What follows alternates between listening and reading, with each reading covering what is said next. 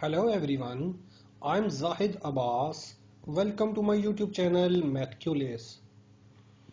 In this video we are going to learn about the trigonometric formulae that include quotient identities, product identities, reciprocal identities, co-function identities, and Pythagorean identities.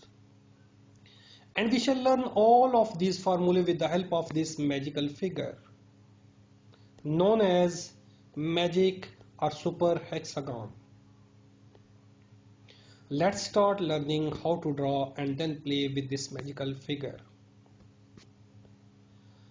Here is a regular hexagon. It's one of its diagonals, it is the second one, and it is the third one. Here are some points that include 6 vertices and the center of the hexagon. Write first trigonometric function sine of theta here, second trigonometric function cosine of theta here, third trigonometric function tan of theta here, fourth trigonometric function cot of theta here, fifth trigonometric function secant of theta here, and sixth trigonometric function cosecant theta here, and in the center write 1. Let's move this figure to a little bit left side so we may write something on the right side. Okay, now observe this clockwise orientation of arrows. What does it define? It defines quotient identities. How? It states if we pick any of the 6 trigonometric functions, then this trigonometric function would be equal to its next trigonometric function divided by the next trigonometric function. For example, if we pick tan of theta, then it would be equal to sine of theta divided by cos of theta. It gives us quotient identity number 1. Similarly, if we pick sine of theta, then it would be equal to cos of theta divided by cot theta. It gives us quotient identity number 2. And if we pick cos of theta, it would be equal to cot of theta divided by cosecant theta, and it is the quotient identity number 3. Similarly, cot of theta is equal to cosecant theta divided by secant theta. It is the quotient identity number 4.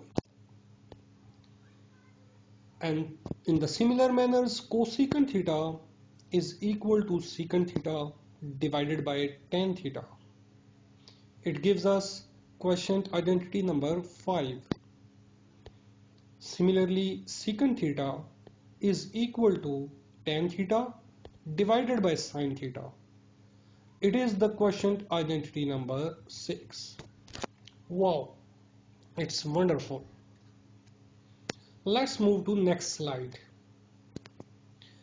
Have a look at this anti-clockwise orientation of arrows now. What does it define? It defines quotient identities as well. How? It states if we pick any of the 6 trigonometric functions, then this trigonometric function would be equal to its next trigonometric function divided by the next trigonometric function. For example, cot of theta is equal to cos of theta divided by sine of theta. It gives us quotient identity number 7. Similarly, cos of theta is equal to sine of theta divided by tan theta. It is the quotient identity number 8. Similarly, sine of theta is equal to tan theta divided by secant theta. It gives us quotient identity number 9.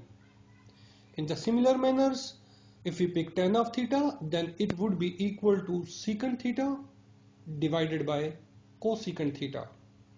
And it gives us quotient identity number 10. Similarly, secant theta is equal to cosecant theta divided by cot theta. And it is the quotient identity number 11.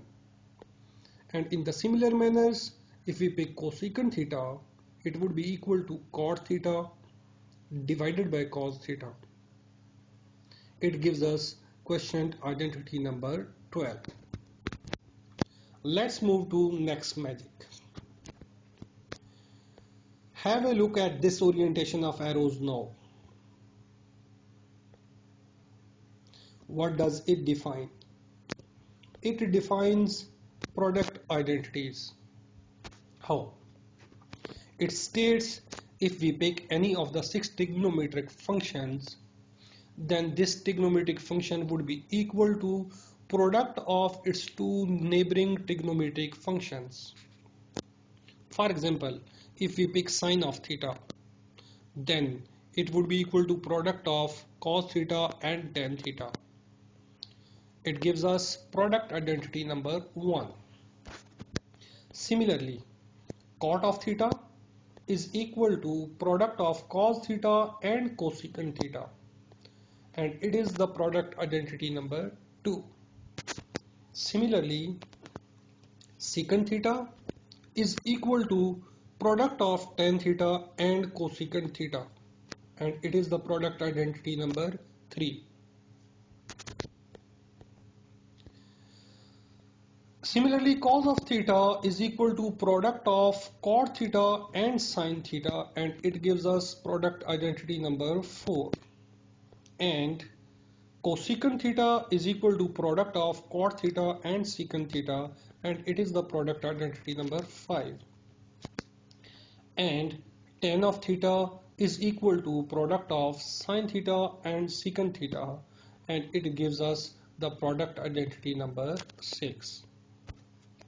Let's move to next slide. Have a look at this orientation of arrows now. What does it define? It defines some product identities also. How?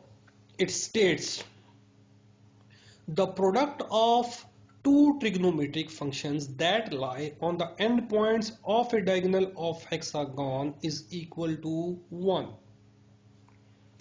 For example, the product of sin theta and cosecant theta is equal to 1. It is the product identity number 7. Similarly, product of cos theta and secant theta is also 1. It is the product identity number 8. And similarly, product of cot theta and tan theta is equal to 1. It is the product identity number 9. Let's move to next magic. Have a look at this orientation of arrows now. What does it define? It defines reciprocal identities. How? It states trigonometric function of an angle that lie on one point of a diagonal of hexagon is equal to 1 divided by other trigonometric function that lie on the other end of that diagonal. For example, if we pick cosecant theta, then cosecant theta would be equal to 1 divided by sin theta. It gives us reciprocal identity number 1. Similarly, secant theta is equal to 1 divided by cos theta. It gives us reciprocal identity number 2. Similarly, cot of theta is equal to 1 divided by tan theta. and it is the reciprocal identity number 3. Let's move to next slide. Have a look at this orientation of arrows now. What does it define? It defines reciprocal identities also. How? It states trigonometric function of an angle that lie on the one end point of a diagonal of hexagon is equal to 1 divided by the other trigonometric function that lie on the other end of that diagonal. For example, sine of theta is equal to 1 divided by cosecant theta. It gives us reciprocal identity number 4. Similarly, cos of theta is equal to 1 divided by secant theta. It is the reciprocal identity number 5. Similarly, tan of theta is equal to 1 divided by cot of theta. And it is the reciprocal identity number 6. Let's move to next magic now.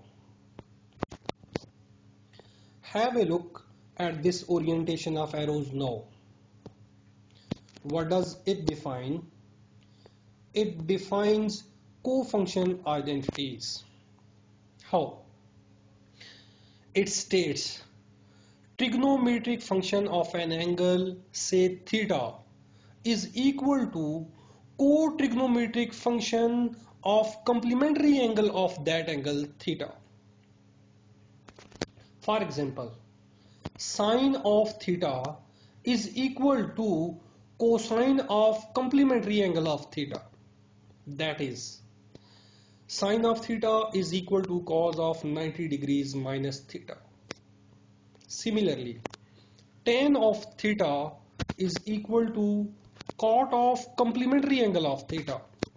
That is, tan of theta is equal to cot of 90 degrees minus theta. Similarly, secant of theta is equal to cosecant of complementary angle of theta. That is, secant theta is equal to cosecant of 90 degrees minus theta. Let's move to next slide. Have a look at this orientation of arrows now. What does it define?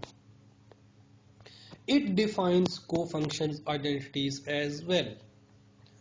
How? It states the same thing, that is, trigonometric function of an angle, say theta, is equal to co-trigonometric function of complementary angle of that angle theta. For example, cos of theta is equal to sine of complementary angle of theta. That is, cos of theta is equal to sine of 90 degrees minus theta. Similarly, cot of theta is equal to tan of complementary angle of theta. That is, cot of theta is equal to tan of 90 degrees minus theta. Similarly, cosecant of theta is equal to secant of complementary angle of theta. That is, cosecant theta is equal to secant of 90 degrees minus theta. Let's move to next magic now. Have a look at this orientation of arrows now. What does it define? It defines Pythagorean identities. How?